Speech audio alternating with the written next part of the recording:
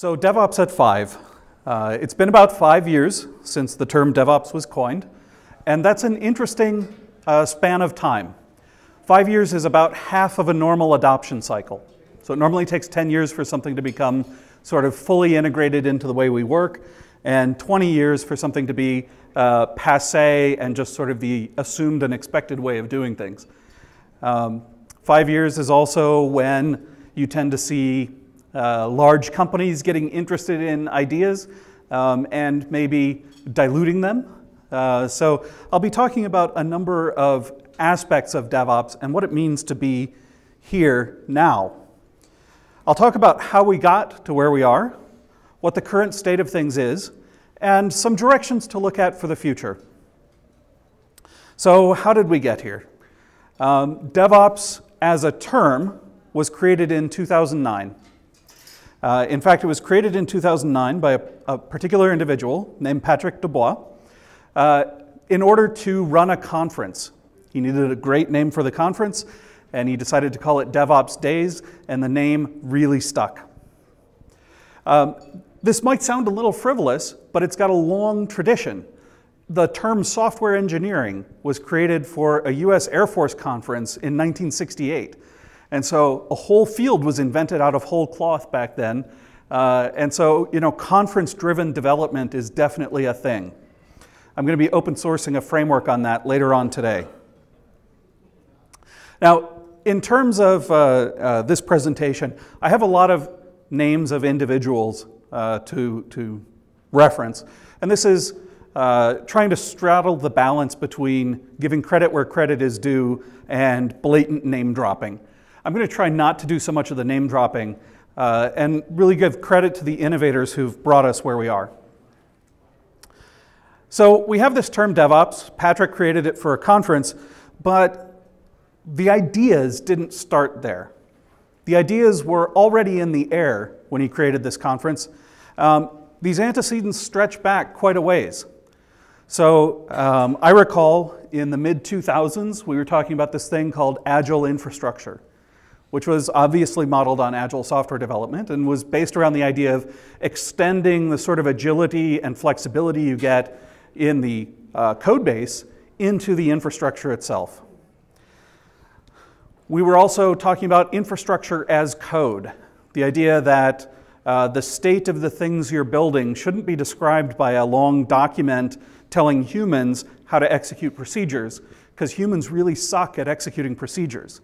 If you're going to write down all the procedures, give them to a shell script. So infrastructure as code was bouncing around. And even earlier than that, we had a guy promoting the idea of infrastructure 2.0, that you should take all the machines in your infrastructure, everything you're dealing with, and treat it like one big virtual machine. That you shouldn't be involved in assigning resources to do jobs. That's the job of something like an operating system. And so we needed this notion of infrastructure 2.0, which is like a distributed operating system, except not one that Andy Tannenbaum would recognize as an operating system. But the antecedents go even farther back. I actually had to go back into sort of the pre-web documents era to dig this one up. But CF Engine, from a guy named Mark Burgess, was actually created in 1993. This was the original ops automation software. Before Puppet, before Chef, actually before the languages that Puppet and Chef were written in were created, CF Engine was around. And it's still around, and it's a great piece of software. So what I'm trying to say is these ideas didn't come out of nowhere. They'd been around for a long time, but something made them gel around the end of the last decade. And I think the thing that really made them gel was the rise of virtualization and the cloud. Because suddenly, instead of getting new machines once every 3 years, we were faced with the prospect of getting new virtual machines once a day, or once every week, or once every 6 weeks. And so all the questions of deployment and configuration and comprehending your configuration really rose to the forefront. Mark Burgess talks about this notion of critical ratios, that many patterns of behavior are determined when a ratio goes from greater than 1.0 to less than 1.0. And in this case, the ratio that we're interested in is how long does a machine live versus how long does it take to set up. So in the old days, a machine might take a few days to set up, a few weeks to procure, and it would live for a few years. When a machine's going to live for a few years, you can kind of tolerate that level of delay in getting it set up. But if you start looking at compressing those lifespans, now you start getting down to a point where the lifespan of your virtual machine is approaching the same duration of time as it takes to set it up, and something gets out of whack. You get a lot of pressure when you approach that 1.0 value of the critical ratio. That pressure gets relieved, in our world, usually in the form of more software. And so the more software here suddenly dropped our provisioning times from order of days to order of minutes. And it dropped the procurement time from order of weeks to order of minutes. And this is when DevOps really began to matter, when we crossed that 1.0 threshold on infrastructure setup and delivery time. So now this is the world that we're in. A little bit of my own journey and why I'm here talking to you today. I've been a developer pretty much all my career, except that I had this sojourn over in operations for a while. I got to wear the pager, and I got to get woken up not only when my own software failed, when other people's software failed, I had to fix it. In fact, I was part of a company whose entire business plan was guaranteeing the availability of software we didn't write. Believe me, this makes sense to VCs somewhere. So I did what any developer does. I wrote code to make my job easier. We had an application server. I wrote a bunch of code in Perl, huge Perl OO modules that could poke into every piece of these application servers and deliver me metrics and make changes. I built the production module structure so that we could deploy easily and frequently and keep things unchanged that needed to be unchanged, allow developers to control some things and ops to control what they needed to control. And I introduced version control for our configs. At the time, this was a really radical idea. Version control is something that developers use. It's a programmer tool. It's not an admin tool. How can it possibly help admin? Now I've got another server to run, the version control server. But in fact, it turns out to be pretty useful when something goes toes up, and you can look back and say, what happened? Oh, our cron job was disabled. Why was it disabled? Well, so-and-so did it in this commit at that time.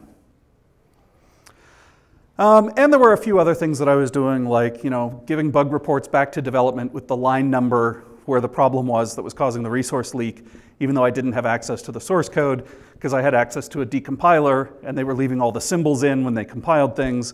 And so during this time, I got to see firsthand how well our software was surviving in production. And I was sort of disheartened to see that the answer was not very well at all. Most of the software that I was coming in contact with had passed QA, and it was sort of designed and written to pass QA. And so I kind of got this idea that maybe QA isn't the target, and we should really be thinking about how things run in production. That the end of the software construction project is the beginning of the life of the software, and so we should be planning for it to live for some period of time and building our organizations accordingly. So I brought that in this book called Release It. I tried to package that up and bring it back into the development world where I've come from, and that's why I'm here giving talks like these, to try and make sure we all appreciate our software is only really interesting in production. And we should be getting it there better and faster and more reliably. So that's a little history of where this DevOps stuff came from. Around 2009, we were struggling to figure out what to call this thing. We had one group talking about web operations, and they were having a little trouble differentiating that from traditional IT operations. We knew it was different, but we couldn't quite articulate it to the satisfaction of the ITIL-based operations managers. We had terms like high velocity being thrown in a conference called Velocity. We had agile operations, agile infrastructure. We were just searching for the right name. And there was a time when we didn't have the right name for agile software development either. Some of you probably remember this time we were talking about lightweight methods. Lightweight methods had a marketing problem. You go to your manager and say, this is a mission critical project. I think we should use lightweight methods. And I go, what? So the right word is the difference between lightning and a lightning bug. And when we got the word DevOps, everybody immediately went, yes, good word. 2 syllables, rolls off the tongue, excellent. But then we had to start arguing about the definition. What is it? What does it mean?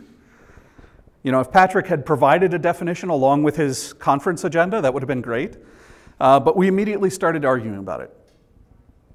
What is DevOps? What is not DevOps? Am I DevOpsing right now? Might be. I don't know. So we had this guy named John Willis, who some people are referring to as the Deming of DevOps. I like that because it makes him really uncomfortable. He shared with us his model that he called CAMS: culture, automation, measurement, sharing. And they're in this order for a very important reason, because culture is the thing you have to get right first. If you don't have the right kind of culture, no amount of automation will really get you into a DevOps frame. That all sounds great, and lots of consultants can come up and say, DevOps is a culture change. The trouble is, that's kind of an easy statement to make about anything. Anything is a culture change. You start doing something different, you've changed the culture. You have to say, what is the target culture that we're trying to change to in order for it to be meaningful? And so I want to help articulate the DevOps culture a little bit. The DevOps culture values fast feedback. You heard Adrian this morning talk about measuring things in seconds rather than minutes, so you can get your application redeployed 10 seconds after you break it rather than 10 minutes. The kind of feedback we used to get about production systems was measured in weeks. You know, I make a release by posting release notes to the ops group and writing a change ticket. And some number of weeks later, stuff goes into production. And then I find out that it throws null pointer exceptions all over the place. DevOps definitely values direct connections between collaborating individuals. This is the antithesis of the sort of queue-based work order system. There usually will be artifacts and documents created. You can make a Kanban board and be doing DevOps, but actually the communication is primary and the artifacts are there for tracking after the fact. We do a lot of data-based communication. It's not who yells the loudest or who has an opinion about what database technology to use or how the application should be structured. Whenever possible, we actually look at things like downtime and response time distributions. And we say, this product and this product function roughly the same. They can both meet all the QA requirements, but this one is going to require downtime every time we do a software release, and this one is not. This one is going to require centralized communication and centralized governance. This one is going to allow decentralization. And so we use that as part of the decision-making process. And there's an interesting outgrowth of that kind of data-based communication, which has to do with queuing and the elimination of queuing. So anytime you have a communication pattern that requires centralized control and a gatekeeper, you're introducing delay into your process. And we'd like to get rid of that. And so part of the data-based communication is, how long is it taking us to get from check-in to live in production? Collaborative and low ceremony, you know, everybody likes that. Nobody's going to tell you, hell no, I don't want any of that collaboration stuff. But a really key aspect is this idea of enablement rather than self-protection. I've been in a number of operations groups that have a very dim view of developers. They view developers and developer changes as the source of all of their pain. And so they do what anyone would do. They try to protect themselves from that pain by erecting barriers and making sure that developers can't get through the barrier until they prove that they're not going to cause pain. The DevOps approach is absolutely inverted from that in two ways. The first way that it's inverted is that instead of building automation that lets me do my part faster, I'm going to build automation that gives you the power to do what I used to do. And where I was going to apply judgment and analysis and look at whatever you were doing, I'm going to try to automate that that judgment process. So for example, typical point of friction is around SQL or schema changes in an RDBMS. DBAs don't want developers to write their own schema changes because they do things like forget to index the target of a foreign key relationship. Well, you can have a DBA check every schema change that's going through the system, or you can have a program that checks every schema change going through the system. I'd rather have the program do it because the program won't forget something one time. The problem is, something like SQL is actually really hard to parse reliably and examine and look at for problems. So maybe I do something like build an environment where I can automatically instantiate the current database, apply the change, and then inspect the results of the change. This is a kind of work that organizations used to be reluctant to do, but is absolutely core to the idea of enablement. Another way to solve the same problem is to say, we won't specify our changes in SQL, we'll specify them in something like Liquibase or Rails migrations, which are easier to parse and easier to inspect with automated tools. Whatever the solution is, the objective is the same. It's to get the human out of the loop. Use the human to apply knowledge and judgment in building the automation, not in executing the process every day or every week.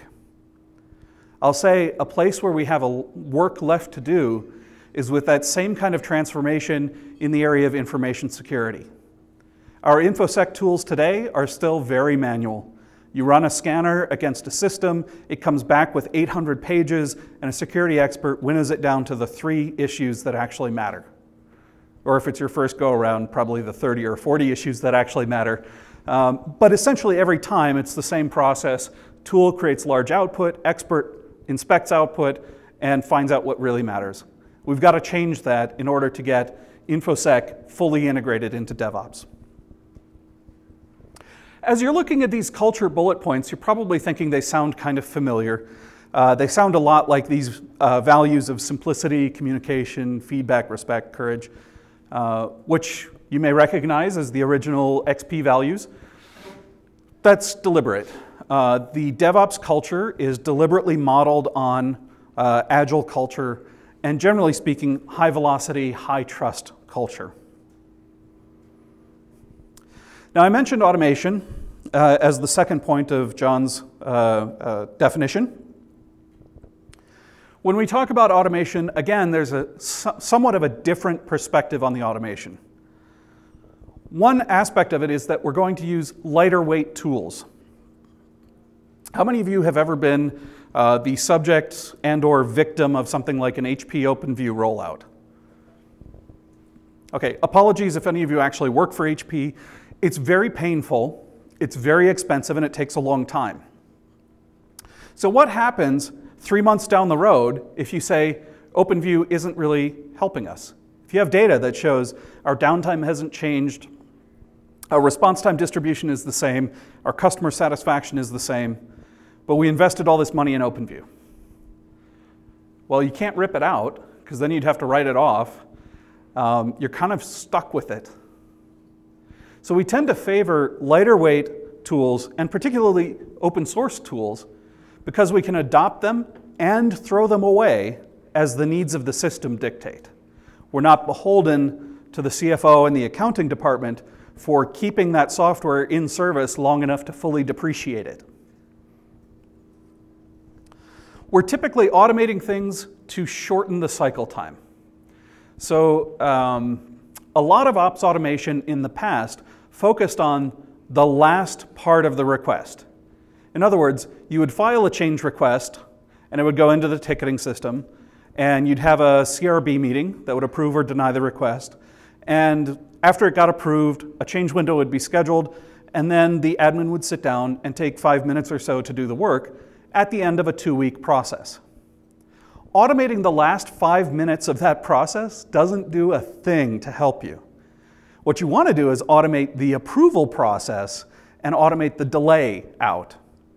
And so we're trying to automate in ways that increase the rate of change and enable safer change.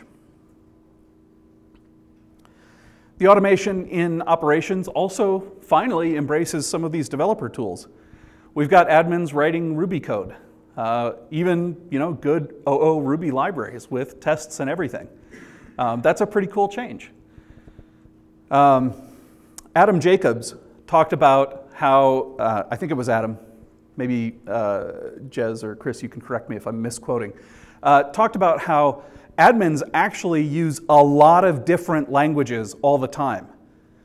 They look at all config files in the etc directory, they look at Apache config files. All of these things are languages for configuring systems. And admins move very fluidly through a lot of these different languages. They just don't think of it as languages. So learning Ruby as another configuration language, it's actually not that hard. Yeah, I don't know about M4. We'll talk about that one. So underlying all of this is a shift in emphasis in the operations group from automation for self-preservation to automation for enablement of other people. Instead of making it easier for me to push the button, I'm going to give you the button. And along with that, I also have to give you the consequences of pushing the button. And this is when we come to measurement. So, if I'm the one getting woken up and I'm the one getting called on the carpet by the CIO and getting yelled at, literally, I've seen ops managers getting binders thrown at them across a room by a CIO. I'm going to protect myself from that. First of all, I'm going to wear a face shield into all my meetings with the CIO, and I'm probably also going to make it so that you can't put me in that position. Well, the very easiest way to do that is actually just to put you on the hook for delivering quality software. Again, this is something that Adrian talked about this morning. It's closing a feedback loop that's been broken for more than 10 years. If you can create a problem and throw it over the wall and I have to suffer the consequences of that problem, two things happen. First, I'm going to make the wall higher, and second, you never learn how to stop creating problems. But if you create the problem and you're the one who gets the feedback on it, you're going to learn how to stop creating problems. So when we measure things, we're going to get away from some of the ideas that say the measurement system, we've got one for admins and we've got another one for business and another one for marketing and so on. We're actually just going to measure everything together and we're going to put it all in one system where you can correlate anything with anything. This has some dangers. You can easily fool yourself with spurious correlations, i.e. 8 users to global warming or something like that. There's a whole website dedicated to spurious correlations now. Very fun stuff. But sometimes there are interesting correlations that are really useful. You want to enable ad hoc measurements like the number of pizzas being ordered by the dev teams. Why is this interesting? It's not so the CFO can make them order cheaper pizza, but it turns out when you have a lot of dev teams ordering pizzas, if it's off hours, it probably means they're working a lot and it's a leading indicator of turnover. So you find insight in unexpected places when you measure everything. And I'm going to come back to this topic about information and information flows a little bit later. The final of John's bullet points was sharing. Share information, share power, share knowledge.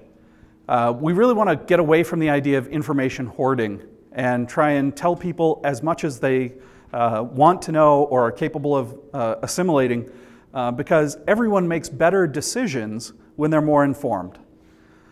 The big risk in a growing and complex organization is local optimization. I make my job easier by pushing work out of the boundaries where it falls into cracks between my box and the upstream box. So you know what happens? A new job gets created to handle what's falling into the cracks there.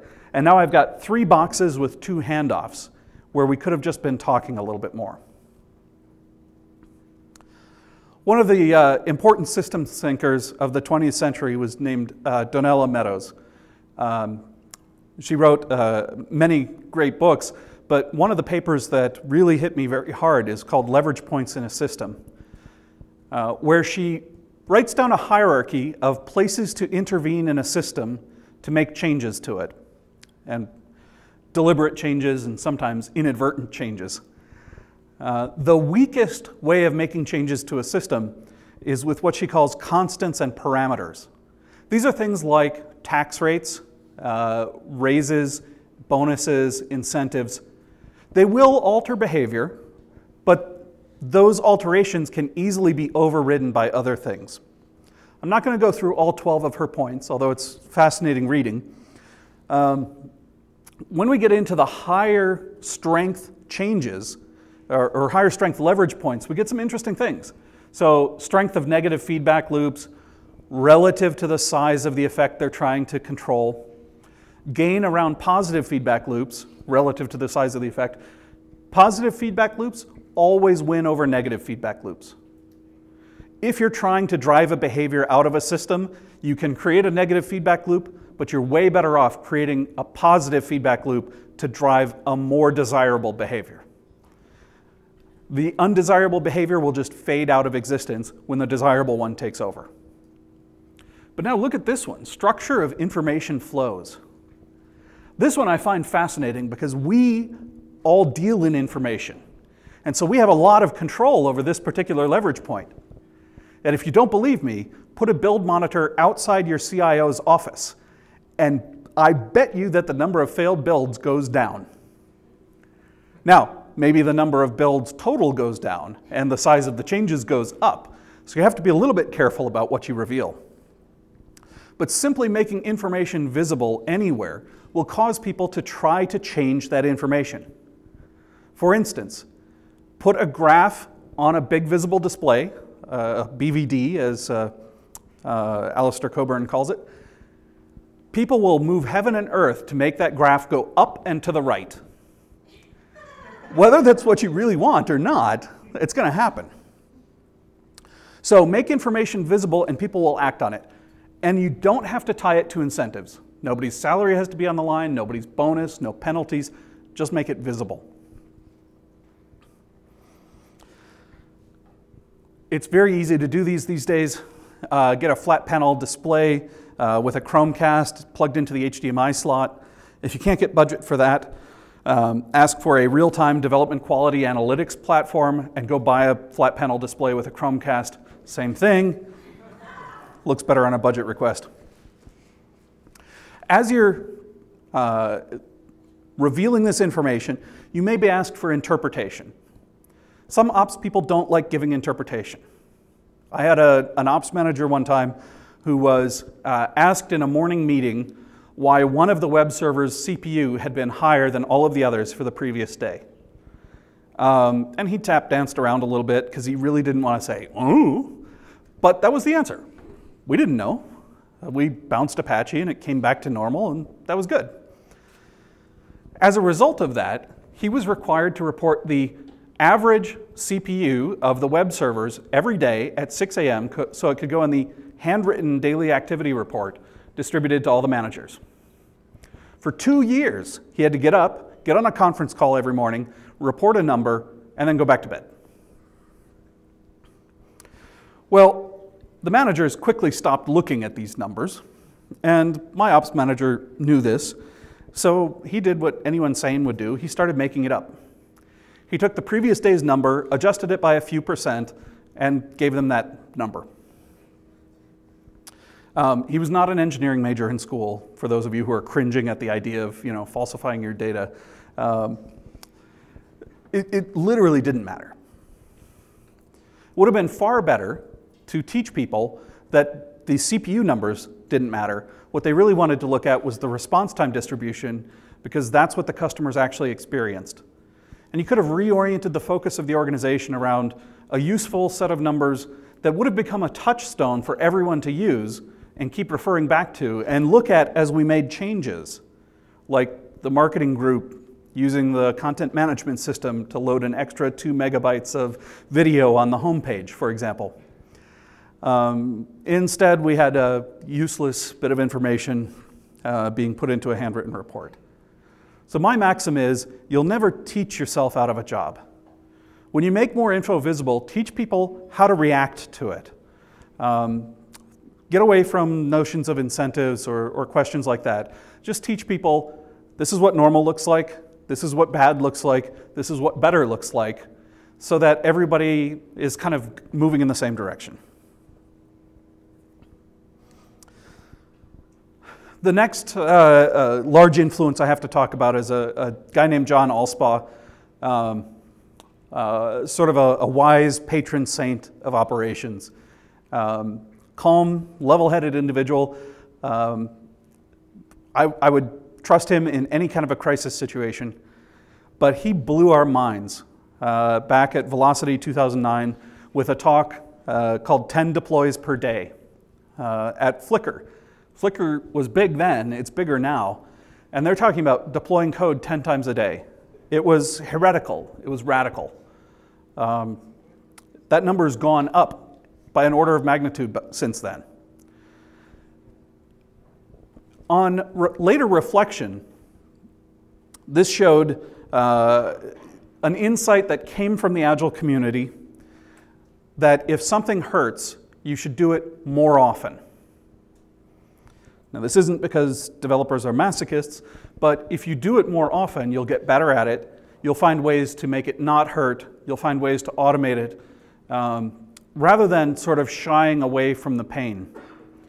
Doctors know this very well. If any of you have had some kind of surgery, they'll tell you, get up and move. You know, don't just sit around going, oh, it hurts. You have to move it in order to recover.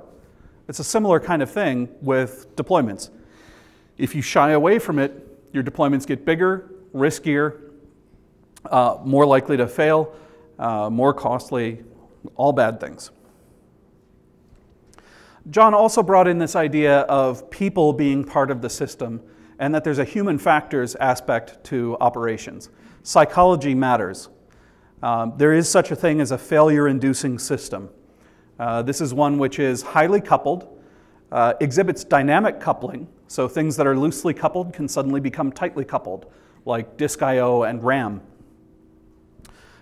It gives you ambiguous or uncertain signals in your readings, and it may have operators that don't fully understand the system that they're operating. All of these are true for the kinds of systems that we deal with. Another major contributor to this line of thinking is Jez Humble. Jez gave us this fantastic book called Continuous Delivery, which I think is a great way to introduce DevOps into your company. It's about deployment, but it's about more than deployment. It's really about integrating the value stream all the way through the organization. And it will lead you to DevOps. And even if you don't get all the way there, you're still going to be delivering more value per unit time than you were before. So we had this idea in Agile development of integrating kind of the front end of the dev pipeline. Stakeholders to dev to QA. We get one team in one room working together.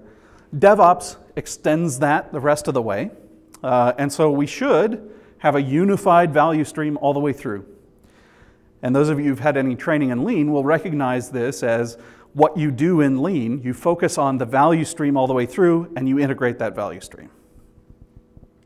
So here we have the factors that came together, the ideas that blended together and created this idea of DevOps. Okay, that was a long history lesson. Done with that, let's talk about where we are now. So we're 5 years in, and we've made a lot of progress. But there are still some areas that need serious work. So I'm going to give you my own sort of grading scale on a bunch of different areas and how well they've been addressed. So in the region of deployment, we've got fantastic tools now. In fact, we've got an embarrassment of riches in the tools space. We've got the venerable CF engine, we've got Chef, Puppet, Ansible, Salt. Actually, there's new ones every week. So please, don't write a new deployment system. But there is a place that we're lacking in this area. All the deployment systems sort of regard a machine as the target of the deployment. But I'm actually not that interested in a machine anymore. I'm interested in a whole topology of machines with parts running in different places that all have to know each other, connect, and collaborate.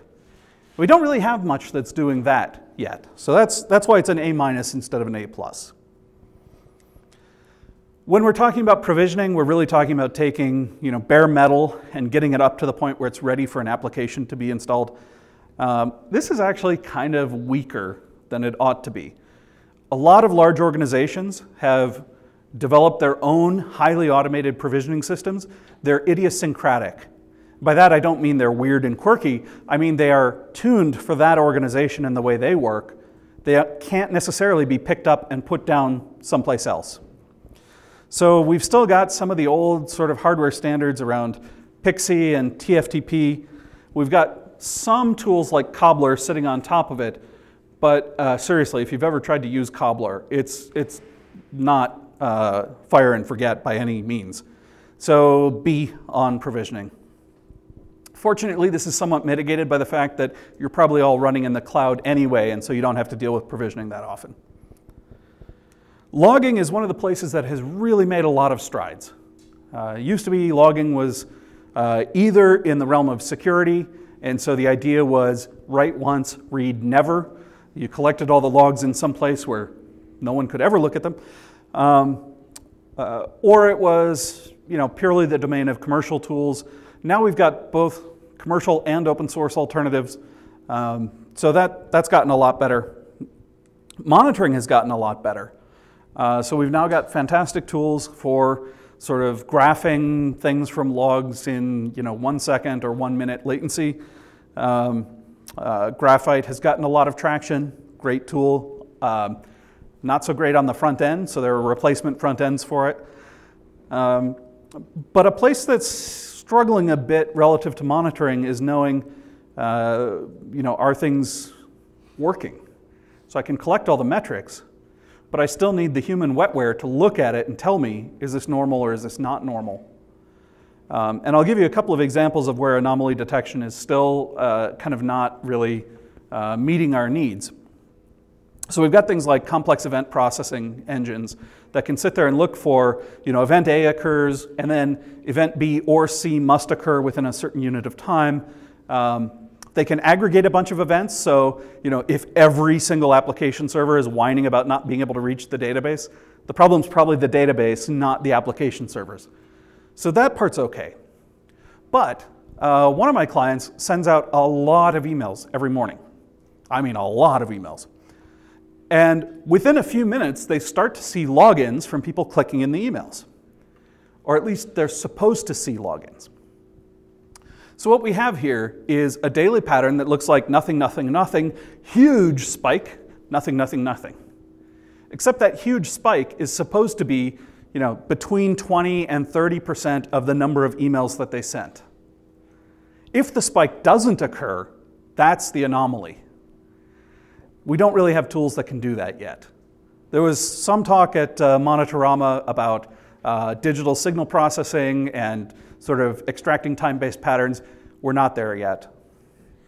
I think advances in this area are going to come from using older models from cybernetics and control systems, like something called the Kalman filter, where you have a physical model of what the system should do, and you're looking for discrepancies between what the system should do given a set of inputs and what it actually does.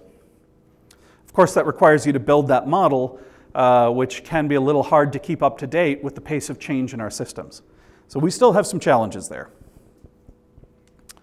And then there's this area that I call system comprehension, or the idea that says, okay, so you can tell me that a machine is down, but how does that affect my users? Or how does it affect my revenue? We don't have much that connects through all those layers yet. There is an architecture description language called Archimate that purports to do that, but it's a UML profile, so you can get stencils for Archimate, but there's nothing executable about it. I can't turn that into a monitoring system. So this is another place that we've got some advances to make. One of the cool things that we're doing is around this idea of forcing randomness onto the systems to improve them. So it turns out if you do a lot of deployments, to the consuming services, a lot of deployments look like a lot of failures. Every deployment looks like a little partial failure. And if that's not enough, we've got this idea of the chaos monkey that Netflix gave us that's throwing rocks at AWS servers. There's also the latency monkey that can inject random latency into your system to see if you're sensitive to latency. They've got the chaos gorilla that will take out an entire region if you're meant to be balanced across regions. So these are all good ideas. And I think there's more that we can do around the idea of exploiting randomness to make our systems better. One of the big ideas is that development is production. By that, I mean the tools and processes that you use to develop code are just as important to the business function of deploying software as the production environment is to the rest of your business functions. So dev infrastructure should be regarded as mission critical. We're also seeing an increasing degree of statistical sophistication around monitoring and analysis particularly. One of the big themes over the last few years at Velocity has been averages are misleading. They hide the story. You actually need to look at the outliers and the long tail of every distribution because those turn out to dominate your customer experience and your system capacity. And when we talk about experiments and doing different trials and confirming hypotheses, we have to be aware of a couple of things. Great blog post on web experimentation as a storytelling human. The part I like about this one was he was doing an A/B test on a system, 20 different tests, and one of them, the B leg of the test, showed a measurable result with a t-score of 0.05, and so would be deemed statistically significant. The kicker is that his A/B test just allocated people into different buckets, and then they were exposed to exactly the same experience. There was no difference between the A leg and the B leg. But with a 5% confidence level, 1 out of 20 tests will show you a statistically significant result purely by chance. And so we're starting to get a little more awareness of how to interpret these numbers. One of the classic errors that you see people make is running an A/B test planned to run for, say, a month. After a week, the results on the B leg are so significant that the business says, stop the test, put everyone on B. This is actually a fallacy of experimentation. And anyone who's got their science and engineering degrees will tell you that you can't do an experiment that way because you can get a temporary fluctuation away from the population result that will eventually converge on what you expect to see. But if you stop early, you may be getting a spurious result and you're adopting something that's actually harmful. So a few things to watch out for in the coming days of DevOps. Does anyone recognize this particular curve? Can anyone read this particular curve? It works better in print. This is the Gartner hype cycle. Unlike many things from Gartner, this turns out to be really useful. This basically says something happens that makes a new possibility in the way we work. People talk about it a lot, that we get this peak of inflated expectations where it sounds like everyone's doing it, but it's still just the front runners. And then people try to start putting it into production, and many people don't do it so well. And so after a couple of years, you get this trough of disillusionment that says, this can't work here. It's not in this context. We're not a special unicorn. But eventually, if you stick with it, real value gets delivered. The thing is, this is all about perception. This is not about the reality of value creation or value delivery. I think right now with DevOps, we're kind of close to this peak of inflated expectations, which means I expect the DevOps backlash any minute now.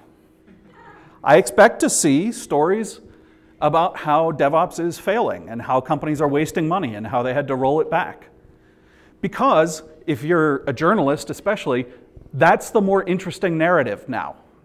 It's not interesting to have another place that succeeds in doing something that other people have already done. What you want to do is find the controversy.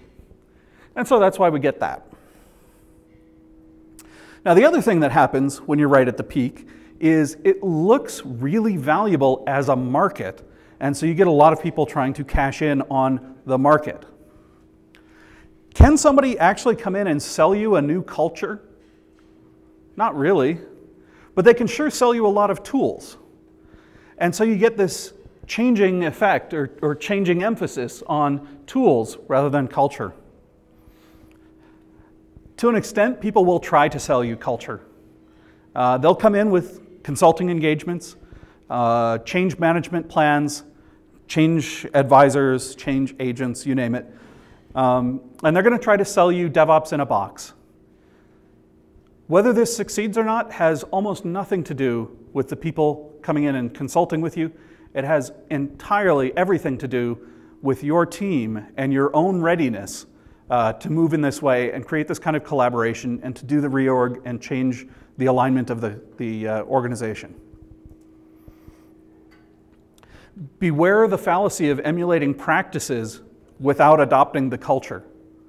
You can put in the automation, you can get rid of the CRB, but if people are still looking for gotcha moments and people are still going to get called on the carpet and get blamed and get binders thrown at them, you're not actually going to change anything. One other thing to watch out for is this kind of fallacy of hiring a DevOps team. So I hope it's clear by now that what I'm talking about when I say DevOps is actually a merger and a closer collaboration. It's a blurring of the interface between these groups. That is really not served if I hire a bunch of new engineers, label them DevOps engineers, and now put them in between development and operations. I see this happen, unfortunately, often.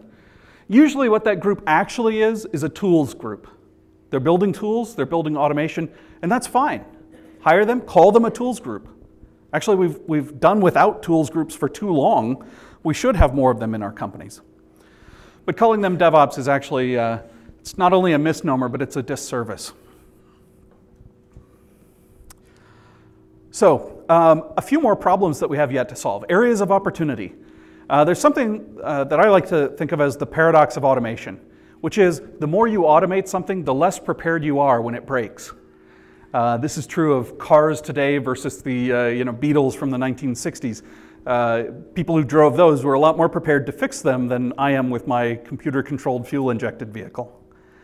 An example I love is about this textbook, The Making of a Fly. This is probably a really good textbook, but I'm not sure it's worth $23.7 million. This was a real price on Amazon. Another seller had it at a great deal, only $18.6 million. How do you get a textbook that costs that much? Well, to really screw things up, you need a computer, or in this case, several of them. There was only one copy of the book available. We had two different sellers with automated strategies. One seller, this ProfNath, their strategy was price arbitrage. They looked at the highest price out there and priced theirs 0.2% less. Border eBook had a really great reputation, and so they were arbitraging on the reputation. They'd find the highest price and go 127%. With the entire strategy that if someone bought from them, they would go buy from the other one and then ship it through. Well, the bots iterated this game for a month before someone posted a blog post about it, and then instantly the price was reset to something sane. But this is a case of two kinds of automation interacting through a shared environment. And I use this as an illustration of what happens when we automate a bunch of things all targeting the same environment. You can get automation that starts to step on each other or conflict with each other. And it may only happen in rare circumstances, like when there's only one copy of a book. So what we need to realize is none of us are working in this sort of first-order cybernetics environment. First-order cybernetics is, a thermostat. We've got a desired output. We apply some control with feedback to get to the desired output. But long ago, people talked about second-order cybernetics, where we incorporated the builder of the device into the system as well. And we even get to third-order cybernetics, where we have a common environment that everyone has to operate in. And this is where we get dueling bots and $23 million books about flies. So we have to keep aware of this kind of thing as well. So what's next? Watch out for dilution, like I talked about. Be a little wary of consultancies trying to sell you a DevOps culture. It's not a tool, not a separate team. You know, it can be done. Keep the faith. It can scale up. It can get quite big. And in the words of Jesse Robbins, don't fight stupid, make more awesome. Thank you. That's it.